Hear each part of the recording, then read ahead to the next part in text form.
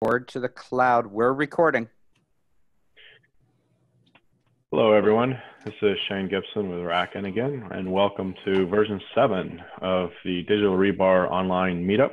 Today, we've got a fun series of things scheduled for today's meetup. We're going to talk a little bit about the impending DRP 3.5 release and some of the pieces and parts and changes and fixes that'll be in that release. We'll talk a little bit about the KubeCon and Cloud Native Con recap, just talk about what are some of the things we saw there, some of the interesting takeaways from the conference. We'll talk about our newly updated, revamped Terraform provider, which we're working towards being accepted by the general HashiCorp community, and look forward to seeing that go into HashiCorp as soon as we get through that vetting process. And then we were going to talk about something else that I've forgotten about already. So hopefully we'll remember that and pick that up. It's in the agenda, I suspect. Hopefully. Last time on the 5th of December, we had our 6th meetup. And as always, we have the video replay that's in our agenda list. And we have all of the information there. For those of you looking for more information, rebar.digital as always, and racken.com. We also love talking to people on our community Slack. So if you haven't already joined community Slack, join us there. In the meantime, let's move over to, I didn't document it, I don't think so. Anyways, we'll talk about today. Let's start with, what do you guys want us to start with? You want to start with 3.5 or you want to start with KubeCon? Why don't we start with KubeCon? That was pretty exciting. KubeCon and Cloud Native Con was in Austin, Texas on the 7th, 8th, 9th of December. And we had all of the Racken team there in force for the most part. And Rob, why don't you kick off with just an overview of your experience with KubeCon? Oh, wow. So I was mostly hallway track sessions and talking to people and seeing it. And it's about 4,500 people. And it had a lot of the feel of like an OpenStack Portland or an OpenStack San Diego, that sort of size. Actually, people weren't crawling over each other like Portland, OpenStack Portland Summit. That was crazy. People were stacked literally like firewood in some of the rooms. Well, the rooms, as far as I could tell, the rooms were pretty crowded. They used the south half of the conference center, but the venue, I mean, the energy was high. People knew each other. It still has, it has a bit of a vendor flavor to it, meaning that a lot of the people that I saw there were vendors, but I think that there's a significant number of customer users also within the infrastructure. A lot of, and the keynotes are sort of, rah-rah, let's change the world type of things. For all that, I wrote a post. I'm not going to rehash it here about why I don't think the Kube community is like the OpenStack community, because I just don't think it's not an infrastructure group. They're much more worried about dev process and things like that. And then my big takeaways are that there's still a lot of unsolved problems in the Kubernetes space.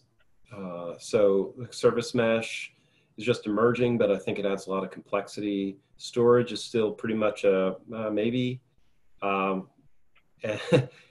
some of the networking things are resolved like for internal clusters, but management, troubleshooting, and hybriding are still to be figured out. And then one of the things that was surprising to me is there's more and more talk of SaaS managed control planes, which actually dovetails to our demos pretty well, where you use Google, Amazon, or Microsoft, or Stack.io or somebody to manage your control plane, and then you bring the nodes. So you attach nodes to somebody else's managed control plane.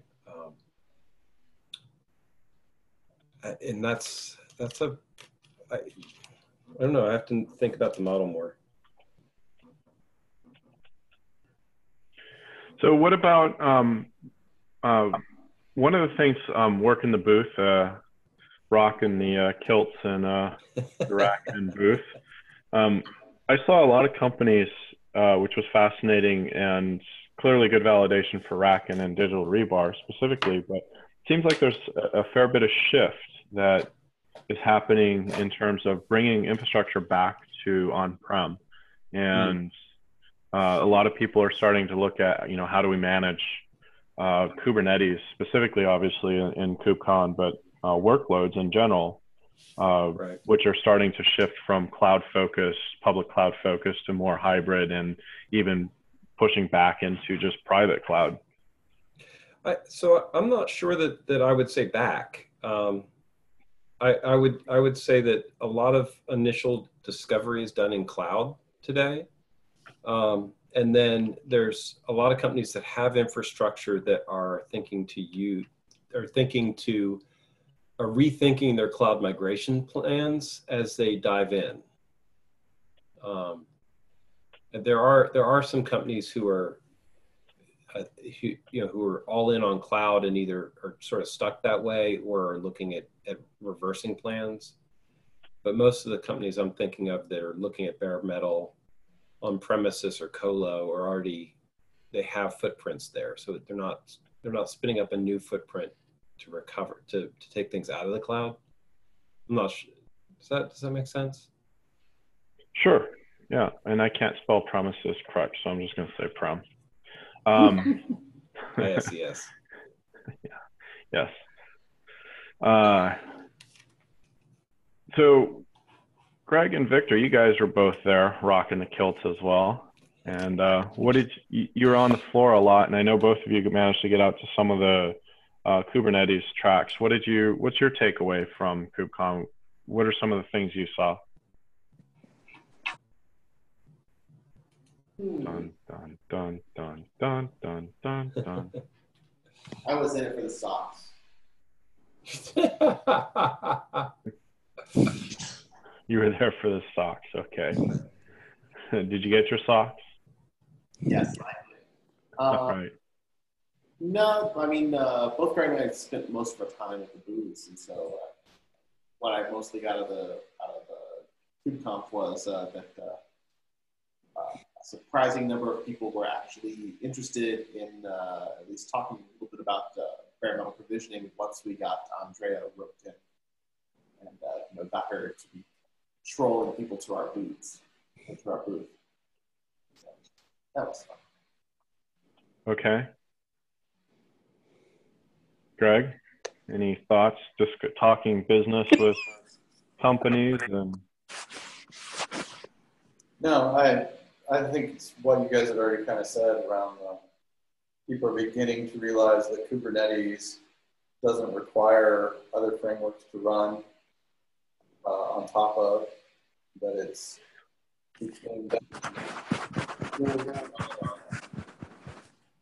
physical infrastructure. So,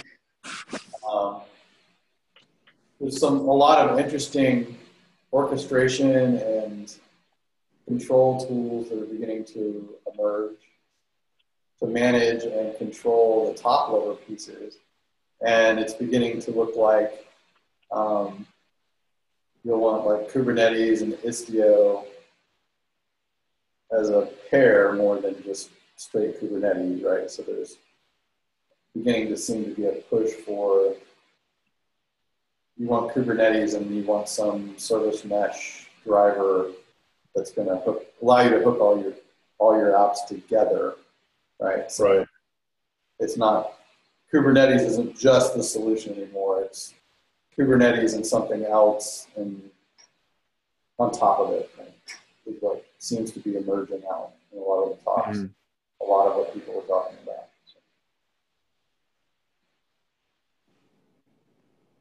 Okay. Interesting. Well, I did see a lot of the discussions around that as well. And service mesh, as Rob touched on earlier, seems to be a very term du jour, I suppose. And Istio is definitely leading the charge with that interesting technology there with the service mesh implementation that they have and the integration of the Envoy proxy and load balancing service. It'll be interesting to see where all of that goes. And it does seem like Istio and service mesh stuff is a fairly large part of future plans for Kubernetes. For, as you're suggesting, Greg, there's a lot of more on top of Kubernetes and operational requirements that Kubernetes needs to start driving, that things like Istio and service meshes and block storage and container storage solutions are starting to address out of the operational side of the world. And that was one of the other elements I saw. Kubernetes tends to be fairly developer focused, but there was still a fair number of operationally focused tracks there. And I hope that that trend continues, because at the end of the day, it's the operators that put the stuff in the field and use it and need to make it run and go forward. Rob, you led some discussions in that regards with the cluster sig ops, I think it was. Yeah, exactly. Yeah, cluster ops. And the cluster sig ops stuff, and people listening, please join us. We meet bi-weekly on Thursdays at, I think in this time slot. No, 2 hours later in the 1 p.m. Pacific, 3 p.m. Central time slot. And the challenge that we get into is that the operators are very tied into their installers. And so we're trying to figure out how to bridge communities so that we can have conversations that are more than, I got it installed using X and I don't know what to do next, right? And that those really aren't happening as much as we'd like in the community, in part because a lot of the control planes are happening in black boxes. And so you don't actually get feedback from Google about the things that they're doing to improve the GKE operational logging, things like that. But it's going to happen. You know, for Kubernetes to cross over into private, we have to have those operational concerns hammered out. Absolutely. Any other thoughts on KubeCon, Cloud Native Con? We kind of focused heavily on KubeCon, which was sort of the darling of the show, but the other half of the show was Cloud Native Con, which the CNCF fosters. Kubernetes as a project within CNCF, as well as Digital Rebar and several of the other solutions. Any thoughts on CNCF and their involvement there? I found actually, Rob, you had a discussion not too long ago somewhere about some of the differences in OpenStack governance versus CNCF's governance pattern, and I saw that reflected in sort of the number of projects that CNCF are sort of fostering, but in an awfully sort of hands-off sort of way, kind of equivalent to, you know, helicopter parents versus hands-off parents. Well, CNCF isn't trying to create an integrated suite. They're trying to foster projects that have a certain architectural paradigm and are often used together. OpenStack tried to build this big integrated release out of a whole bunch of different services. And so philosophically, they were very, very different. And then the added problem, and Kubernetes intentionally avoided this, when CNCF was formed, Kubernetes was the only project. And they could have said it's the Kubernetes Foundation. But then that would have created this dilemma that OpenStack is facing right now as they're trying to branch into other areas, related infrastructure areas, where it's confusing if you're dealing with OpenStack, if you're talking about the project, which would be the equivalent of Kubernetes, or the adjacencies, which would be the equivalent to CNCF. And so they split the brand for I think, really good reasons.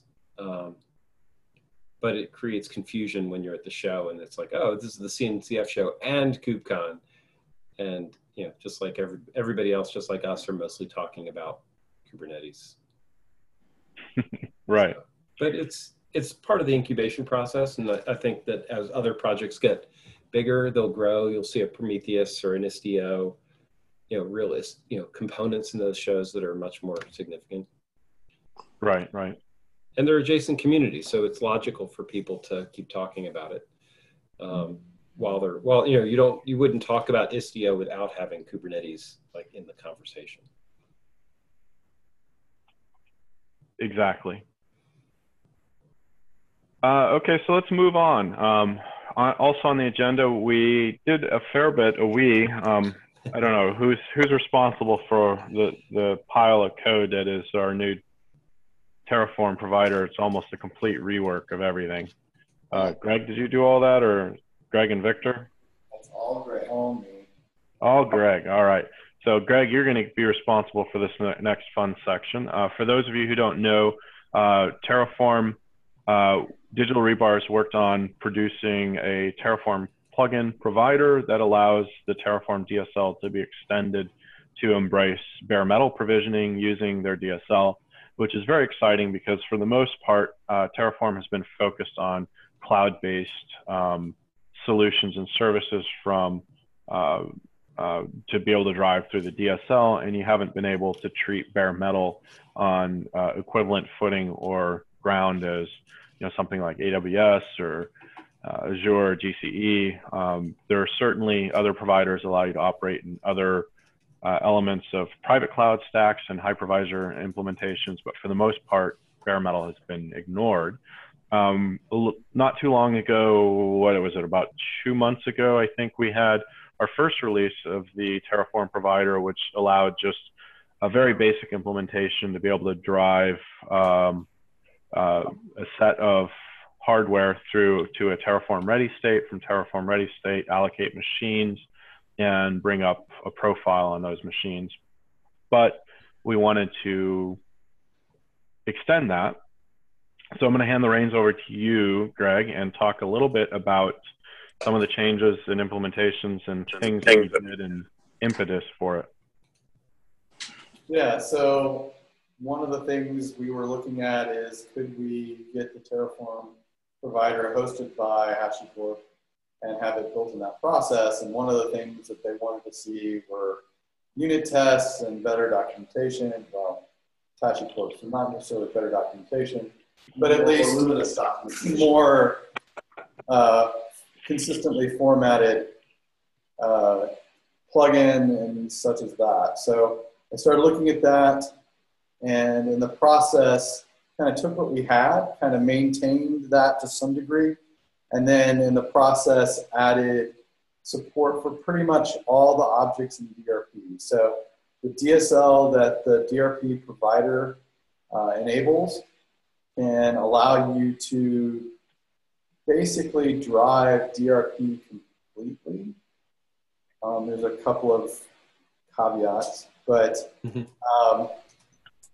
you can create profiles and stages and boot environments and all of those things through the DSL now, as well as inject machines that you may already have while maintaining the DRP machine object or resource, using the Terraform term, to manipulate and treat bare metal more like a cloud.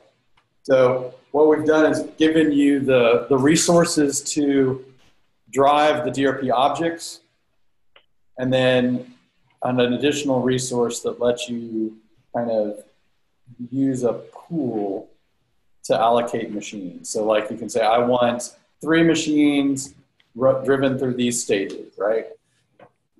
That's more like a cloud operation, and so that's kind of different than just creating machines. And the provider, which is kind of the original function, drives the same function that way. So that's still there and is the basis of what really we're providing. The rest of it was kind of, okay, we've had to implement some of the schema and other stuff for HashiCorp, then might as well add the other objects. Those were fairly straightforward. The system is now not completely unit tested, but fairly well unit tested through the HashiCorp process. It runs in Travis and gets validated the full time. There's a couple of changes to DRP that were required for this. So that's going to happen, or that's showing up. It will also require a repo change. So this change is pending, The DRP core work is in what will become 3.5. There will be a repo change associated with it, or a content change. The Terraform actual DRP content is moving out of the provisioner repo because that will eventually hopefully be owned and maintained by HashiCorp. But the DRP content will move into the Racken provided content bundle. So from the UI and the SaaS perspective, you won't really see a difference. It'll still show up as terraform.yaml, but where it actually lives in our tree base changes. So the GitHub repo that hosts the Terraform provider DRP will move to HashiCorp's repo is what you're saying? If we get it all approved, then it'll move out there and be available. To use it, you'll still need the Terraform content. And the Terraform content stays in DR or a Racken repo? In the Racken repo, correct. In the Racken repo, which is where it is right now. Correct. Well, no, it's not there right now. Oh. Right now, it gets injected into the SaaS from the Terraform provider repo. Ah, okay. And that's going to change because I would prefer to not have the HashiCorp repo pushing into the Racken SaaS. That would be hard for us to manage. That would be true. So okay, that's what's happening. Okay. So looking at, here we go. So we touch base, move DRP content to the Racken provision content, start code reorg, make file, plugin, blah, blah, blah, objects. Make nodes not runnable when destroying them. What about that? Oh, so that's for the DRP machine case. When you are going to drive a node through decommissioning, like you're destroying a rebar that you destroy DRP machine. That's not really destroying the machine object. That's merely saying, I'm done with it, put it back in the pool. When we do that, we don't want the machine to be runnable. We're going to reboot it.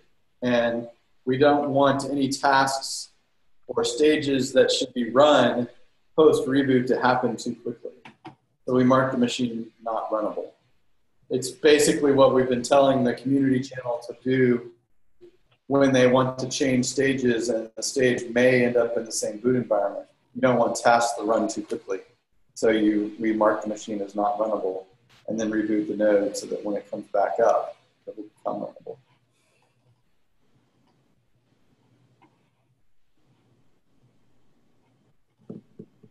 I found that when playing with our crib stuff. Ah, yes. Good crib. We like crib. And so with the Terraform provider, you can now do the crib demo with a Terraform file that has 2 entries in it. You want to expand on that? I think One to create the that was the other item. Thank you. Profile. But anyway, one to create the crib profile, and then one to bring up machines and put that profile onto those machines. And then it brings up encrypt finishes. And when the Terraform provider returns, Kubernetes installed. The interesting thing with the process is that you can do that with both the RAM only and the CentOS styles. But if you're in RAM only and you tell the system to decommission, it'll immediately run the system through Discover and reboot it. And that causes you to lose your boot environment, your rediscover stage. It's run too quickly, so that's why you have to mark it not runnable. It's the same thing if you were driving it manually. Okay, which kind of gives us a nice segue to the bullet point that I forgot about earlier for the agenda, which is crib extensions and new features. We had some thoughts around adding some more interesting stuff around that, and I'm in the dark on all of that. So talk to me, Rob, Greg, Victor, whose brainchild is this? I'm guessing Rob's DNA behind that. I can give you the feedback that I have and requests that I've gotten since I've been doing the demos. And maybe that's a good place to start. I'm sure Greg has some technical technical thoughts. So one of the things that I think about from that along these lines is when I give the demos for Crib, it because it's one stage with one task and one template, it doesn't show composability as much as other things we've done, and that might just be the stage where it's in. So the question behind that is, does it make sense to break up the Crib template or into multiple tasks? I don't know, it might not be warranted because it's already pretty simple. And then the other, so we can discuss that and I can hold the other points, or I can go dive into all my points and then we'll come back to them. Fire away. You got the mic. So the other thing that somebody asked me about was Istio and having Crib install an Istio mesh. Because Istio requires host modifications, and so installing Istio is a little bit trickier, and so it might be an interesting feature to add. And then the third item is being able, instead of using kubeadmin and init to create the join script, to be able to inject a join script from a hybrid Kubernetes. Shift tab will take you backwards, by the way. Yeah, I know. Thank you. Sorry, inject join. Your notes are awesome. I'm sorry to kivets. Don't derail me. I'm in the zone. Inject a join script from a hybrid Kubernetes like GKE. You've totally thrown my mojo off. now that you know we're watching. That last one already worked. Oh, cool. Be fun to demo. Then. Well, it should have. I mean, it's already there. You just need to have. You just set the master to a UUID that will match no one, and then you set the join script to be the join script you need to join that cluster, and then you just boot nodes. And as long as there's a path from those nodes to the IP of the admin node, it should work. I think I'm going to make that a little holiday treat for myself to work out the GKE side of that. But you would need the join command. You just dump that in as the parameter. So basically, instead of starting with an empty set, you populate the pieces, and then just run the node. I wonder if Stack Point also allows that. Look, Rob, I just shift tabbed. Nice. Yay. He's trainable. Can't teach Lesson of the day. I didn't know it. My additional item is to add additional crib parameters to allow for customization of the cluster at startup time. Specifically things like some of the networking ranges, and eventually one could envision some of the RBAC configuration pieces.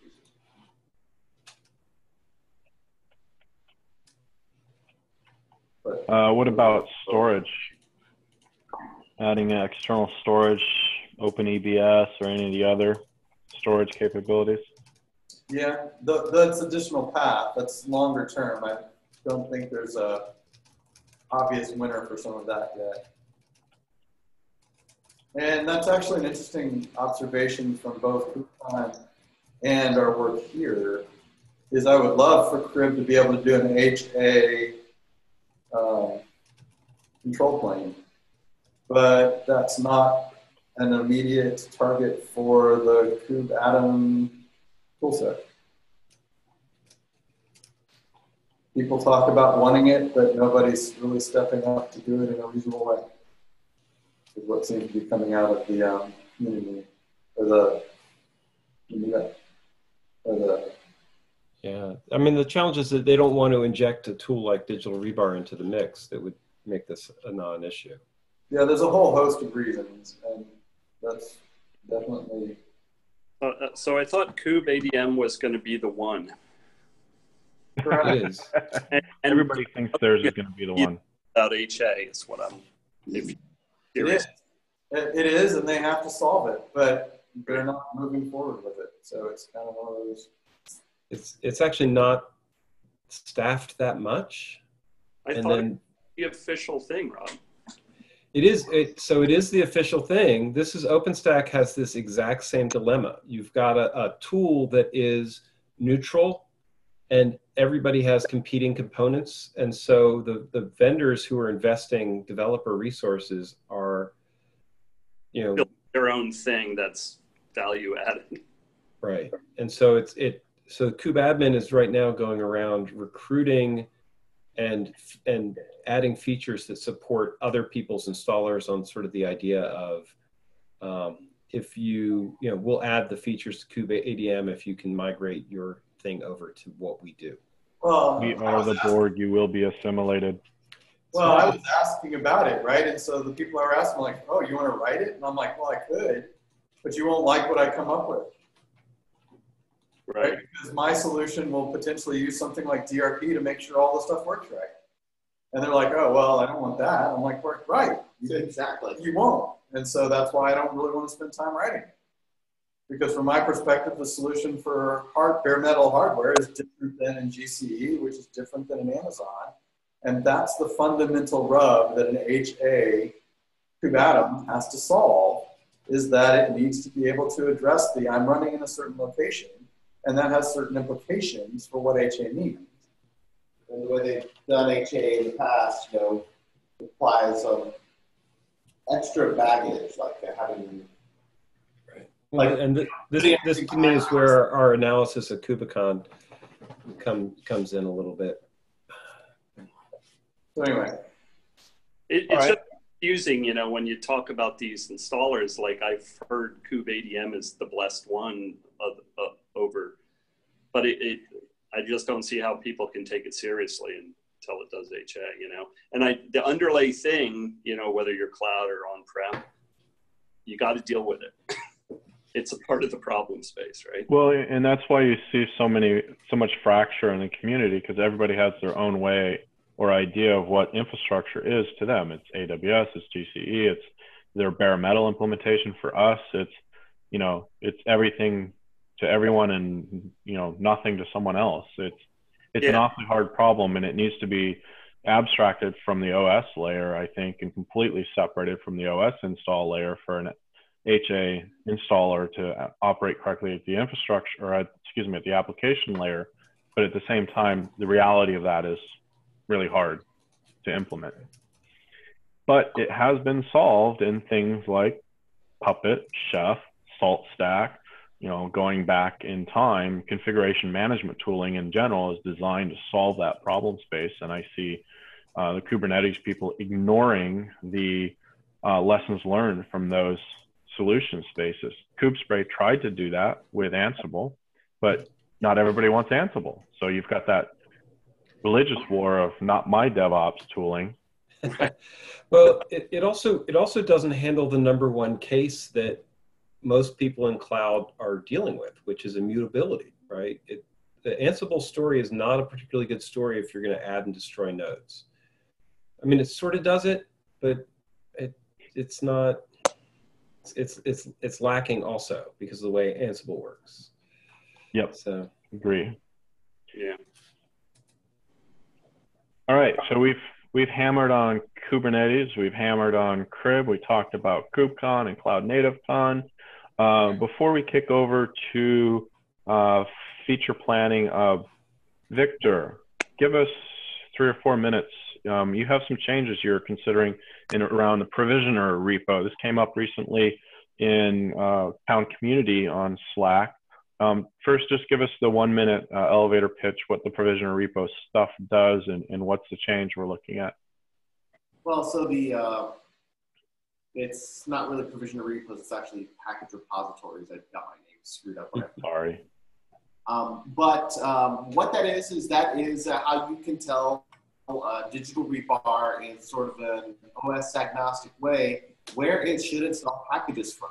And that code's been in there for a little while. I added some special case to template expansion to make it easy-ish to use in both kickstarts and pre-seeds, and whenever you're using templates to expand out your young configuration files or your apt repositories or whatever.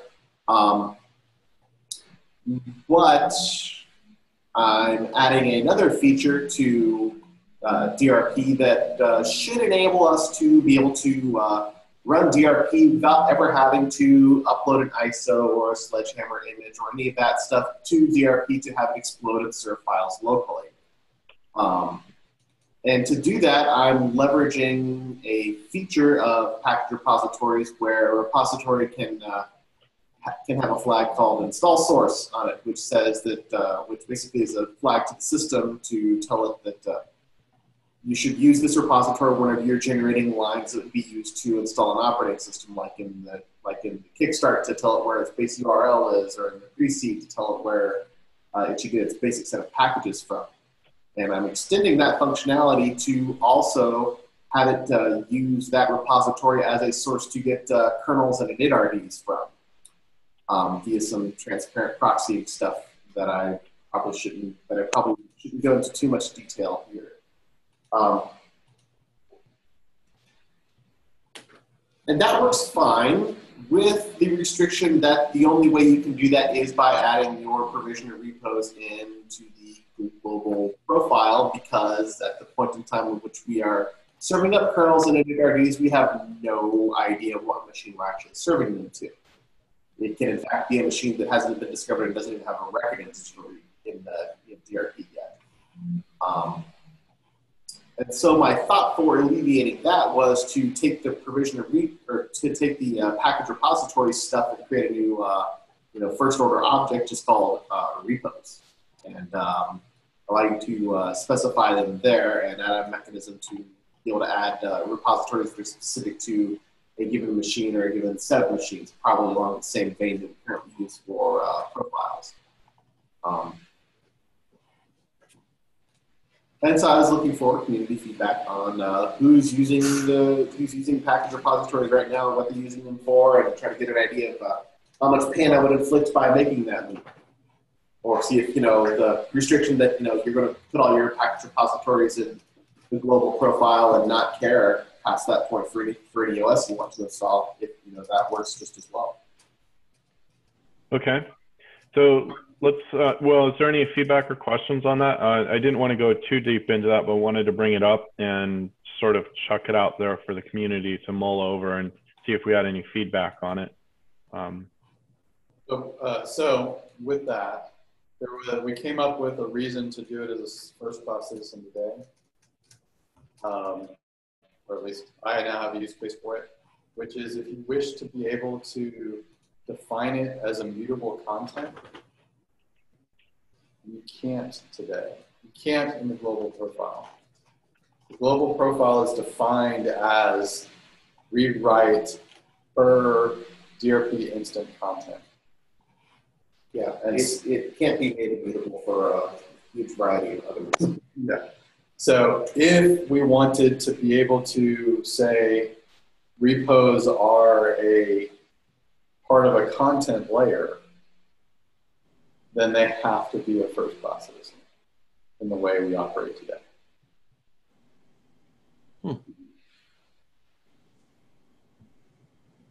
Because if we did it otherwise, then we'd have an immutable default or an immutable global profile, which would violate a lot of people's expectations. So would it be possible to just create a test that automatically assigns a profile, and then once the machine's in a profile, it would solve this problem? Or? That's the whole problem with the situation, Rob. Yeah. Is that this is particularly for the discovery case. Okay. If I want to serve Sledgehammer and have Sledgehammer served off of my provisioning box, then I need a way to reference those files, right? As Victor was describing, right? Yeah. Kernel and the initrd need to be able to generate a reference before any machine object exists, or before any profile other than the global profile is available. The only thing we might have is a lease at that point, and even then we can't guarantee that. That is correct. And so, at that point in time at which we're serving kernels and initrds, we could at best we could get a vague, a vague guess as to who we might be talking to. So we can't really do it as a per machine thing that way. Right. And it's basically for the main issue arises because of the discovery case. The rest of when we serve actual bootims to machines for install purposes, those we have machines and we could do a per machine kind of profile thing. That'd be kind of neat. But that feels oogie too. It messes with the course code base in a way that's. If I can sort of summarize it, I think it's starting to move towards something that we haven't really touched yet in terms of DRP's capabilities, which is applying classification to enable automatic workflow to, forgive the analogy, flow based on whatever classification elements we discover as part of the provisioning process. Well, this would happen. The challenge that we're trying to address with this is that it happens even before we get to that classification step. Yeah. Okay, but this is starting to lay the foundation and groundwork down that road. Well, the kind of the use case I had in mind, and I know this is kind of near and dear to Rob's heart, is say we wanted to move to a model where we could throw a DRP on a switch. Switches are known for having scads and scads of storage available to upload, multi-gigabyte ISOs. Oh my God. File trees.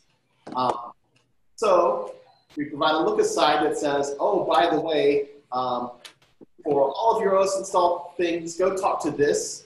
And since we can't really do redirects on TFTP, we can just transparently proxy the files. We can just transparently proxy any TFTP requests over to a remote HTTP server.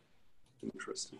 Okay, so that's definitely the first half of our discussion, which was related to the package repo changes, but I think we sort of diverged a little there with the use case that Greg was talking about. Well, the interesting thing is it's the same data. Yeah, I mean, right now when we exploit an ISO, it contains the package repositories, and inside those package repositories are the kernel and initrds that you need to boot off of to do the OS install. So from our perspective, we've treated them as the same data sets because in general, you'll construct them as a single data set. Right.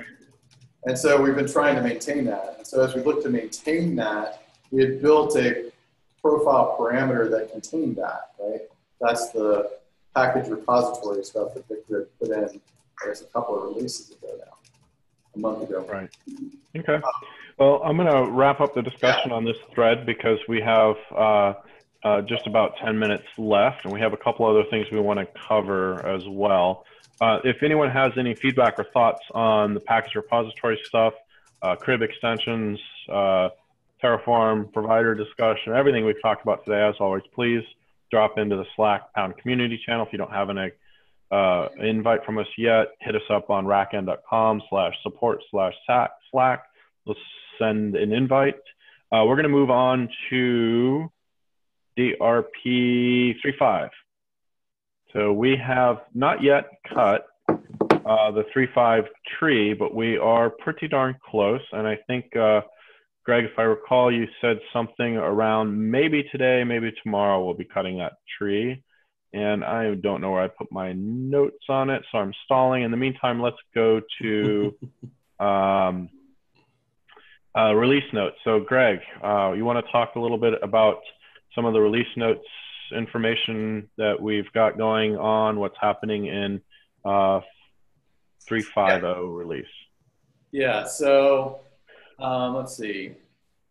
The features that are showing up, parameters can now have default values. Victor added that. It allows you, when you specify the schema for a parameter, say what the default value is. It'll be available to the nodes when they do their template expansion, but it will not show up as an aggregated value just because we didn't want to clutter that everywhere. Let's see, a couple of DRP CLI updates. One is Victor added a status command that you can run that will indicate the state of DRP. Are all the services running? Are they up? Stuff like that. We also updated the parameter calls to allow you to take standard in. This is a feature and a bug fix.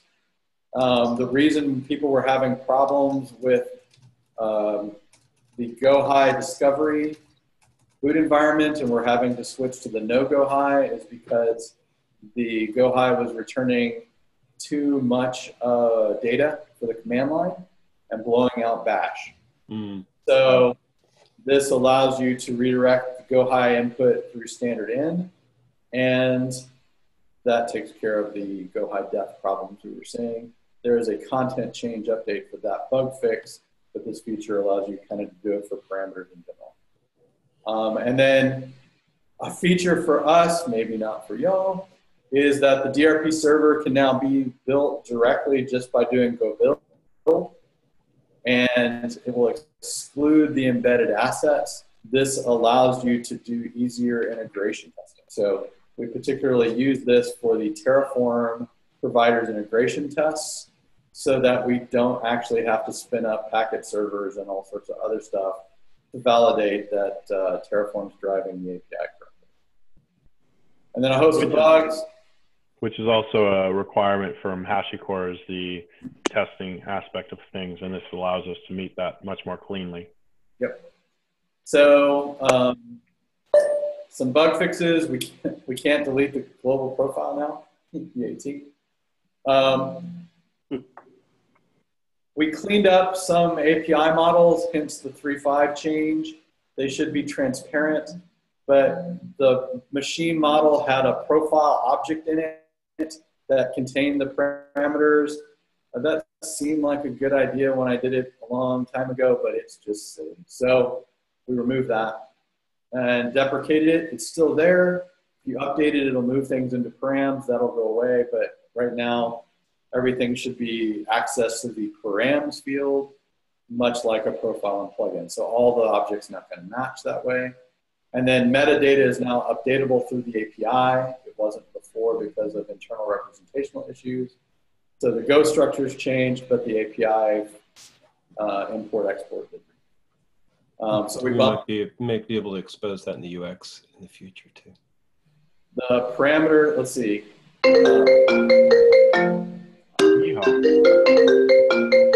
Sorry, apparently my phone is attacked my map. Let's see, parameters. There were some bugs around empty schemas inside of parameters. We handled it in one case, but there are a couple other cases that, as we were playing with, found. Uploading the ISOs through browsers would not generate proper names. Turned out that was actually a bug inside of DRP, so we fixed that. So you're not stuck with the name of the ISO on your file system of your browser. The address cache, we were noticing that people needed to specify static IP more often than we thought they should. So Victor reviewed that and found that we weren't necessarily updating our discovery cache when we talked through the API. And with a lot of our use cases, we're now driving only through the API. And so it was causing the machines to get invalid IP to talk back to the client. So that took care of that. And then in playing with Terraform, the API has a way to list all the objects in the system, and that list was missing some. Oops. So we fixed that. So that's kind of what's there. There will be another API change, which should be mostly transparent, but we'll bump the major version again, or minor version again, as we go forward here. But I didn't get it in yet. So that'll probably be a 3.6 down the road. Yeah, so the Go structures have some nuances that are different, like DHCP options in subnets is a parameter, or is a embedded structure, where in subnets it's a pointer to a structure. And while when it gets rendered and passed around on the wire through JSON, doesn't matter. It just looks kind of strange when you're doing things programmatically in the API when you get a list in one case and a list of pointers in another case. And so there's a few places like that where we want to re-normalize that, where everybody's playing by the same rules. And we'll most likely get rid of the pointer-based versions so that it actually represents the fact that you're passing structures around versus passing memory around. So just realize that's coming. It should make no changes to the actual API sides unless you're actually jumping off and using our Go API directly. And if you are, tell us all about it. Yeah, please. All right. Looks like some interesting changes, some nice cleanups and some bugs, and some addressing some existing issues that we've enhanced our capabilities around, particularly around the address cache, which is nice to see. That release will probably be out in the next few days. Look forward to the final release announcement in the Pound community. And one of the other things I wanted to bring up before we wrap up, we have a couple minutes left. Not too long ago, when all of us were in the office in Austin, we did a podcast on Patch API, Swagger, and integrations. And that podcast came out really nicely. It might be a nice bit of information for individuals to review if you're curious about some of the more in-depth workings of how we use JSON, JSON Patch, how we manage that with the API, and some of the interesting fallouts that came out of that in terms of being able to provide some more immutable and sort of locking capabilities across clusters, and helped us with cluster bring up mechanisms by which we need to have a master come up first, and then followers of the master then come back to the master and integrate, which is part of what we do with the crib stuff, but it's a general pattern that can be used for other cluster related software. So it's not just the Kubernetes Rebar immutable bootstrapping process that we've enabled. It's the general pattern for any cluster-based software that can be extended into stage and workflow capabilities. So interesting stuff there. Check it out. I've dropped the link and information into the agenda topic, as well as we'll probably drop it. I think we dropped it already, maybe in the Pound community channel. If we haven't, we'll do that. Any feedback or questions from the community? We've got just about 2 minutes here to wrap up. Anything from our friends and community, which is you today, Will? Hi, I'll speak for the community. And a near and dear thing to my heart, I was hoping to get into 3.5 is, weren't you guys going to do a change where you could put a Kickstarter pre-seed template in the profile? Yes, that was on my plate. I got it started, didn't get it finished. That won't necessarily precipitate a release version requirement. It's a content change. Oh, and cool. that's mostly done. It's just a matter of figuring out the matching for genericizing the pattern for the OS type. So that was, we had discussions about that and we didn't follow up on that. So yes, Will, that's still on our plate and that's still looking forward to coming out, just not quite done yet. Wasn't there something that we had to get working as part of that got covered in 3.5, I thought? Maybe not. Maybe it's just content. Yeah. Mostly just content. Okay. That's good. All right, Yeah. cool. Okay, excellent. That's a wrap for version 7. Appreciate everybody's involvement. A lot of really good things we covered today. As always, like I mentioned earlier, rebar.digital, rackn.com, meetup.com/digitalrebar. All of them things is also listed in the agenda. Lots of good podcasts. We had lots of good webinars recently on crib. So all of the stuff we've been talking about is out there on YouTube, or you can find it on our websites. And again, as always, Slack Pound community, touch base with us, let us know what you're thinking. Love you all. We'll talk to you guys next year. Merry Christmas, Happy New Year, and Happy Hanukkah, or whatever it is that you celebrate over this next few weeks. Enjoy, and we look forward to talking to you in 2018. Mele Kalikimaka.